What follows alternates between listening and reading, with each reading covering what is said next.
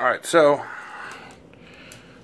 I got my electrical meter on ohms, and it has a beep to it, so whenever it touches contact with itself, it'll always have a beep. So I'm going to set that aside, because all I'm looking for is the known beep. I'm simulating this because this light strand is working now, but if I get a beep, that means that the wire from here to here is good. Plug in a light, which is probably not going to light up for you. You move on to the next bulb, unplug it. As long as you have 0 ohms or close to 0 ohms, it's going to beep. Plug in the next bulb. Now if you get to a point where you take the bulb out and you don't get a beep like that, then that means the bulb before it is bad, and to replace that bulb with a known good bulb, which is a good shunt, would have a good filament and a good shunt. Now I have tons of bulbs sitting on the table right there. All of them have good shunts to them. But they will work. They don't light up, but they have good shunts, so they'll actually make the whole strand light up still. I'll put one in for you just so you can see. They have good shunts. They'll make the strand light up, but they won't light up themselves.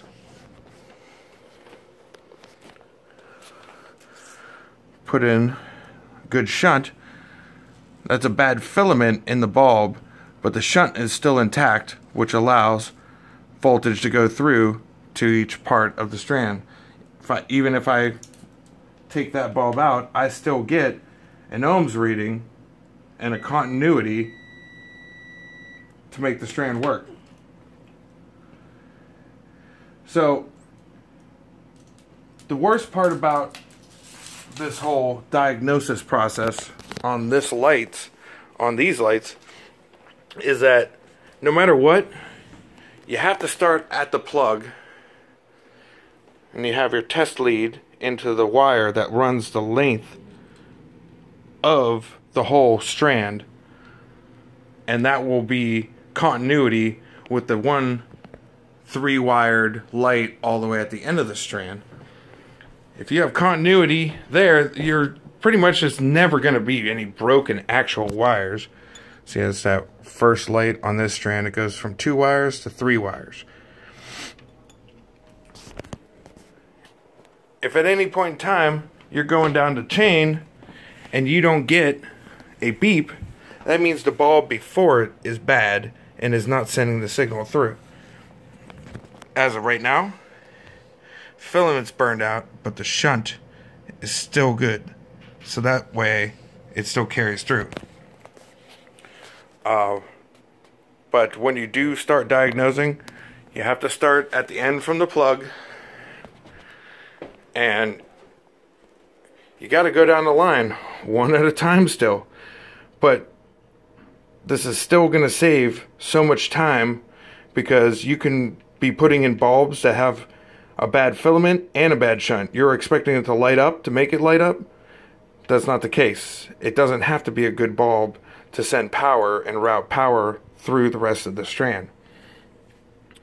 And 90% of the time, it's not going to be fun. It's going to end up being the one that's almost closest to the end of the half strand. I got about, I don't know, I guess I would say out of 50, which is half the strand, I got about 30 to 35 in, beeping, not beeping, replace the bulb, beeping, beeping, beeping, not beeping, replace the bulb, until I get beeping beyond each side. If I get no beeping here, then I have to replace that bulb. If I get beeping, then I just pull that one out, put it there, and check that one for continuity. And if it beeps, I can move down the line again and again until I get to the center portion of the strand, because half of the strand is going to light up. So sometimes you get lucky and you're maybe go like, I don't know, the 3rd one in, 4th one in, better than 50. But the last half of this strand, oh yeah, it took me to the 40th bulb before I found the wrong one. And then I just replaced it with a known good one, and boop, they light up. So this is still a better way of actually just replacing bulbs, transferring bulbs. Because as long as you got that beep, you know that you've tested the bulb good. Even if it has a bad bad filament in it, it'll still work. And when it finally lights up the strand, then you can start replacing the out bulbs with known good bulbs. It's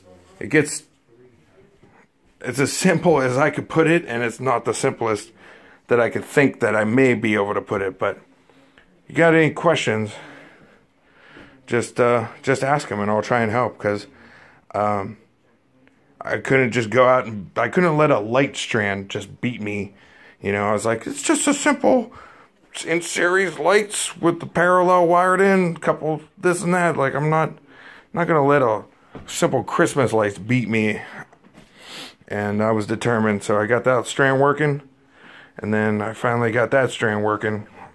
But I needed over 100 replacement bulbs from another strand that we basically threw away in the trash can. Yep, they're in the trash can. They're there. We took every bulb out of that 100 strand to replace.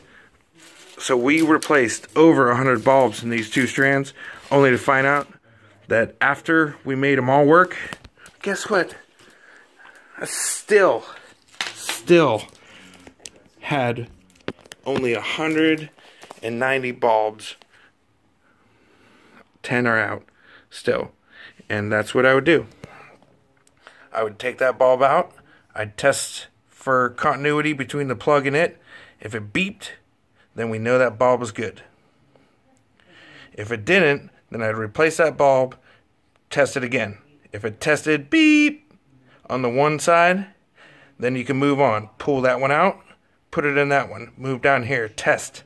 If it goes beep, same thing. Pull that one out, put it in that one. If it beeps here now, beep, then you're good. But all of a sudden, you take this out, put it in that one, and then you test it again, and there's nothing, then you know the one before it was bad, and replace it with a known good one. Probably the last part of that, like, last 45 seconds of the video I just made was probably clearer than the first 7 minutes. So, once again, good luck on your Christmas lights. Hope this helps in the least bit. Thanks for watching. Happy Thanksgiving and Merry Christmas. Good night.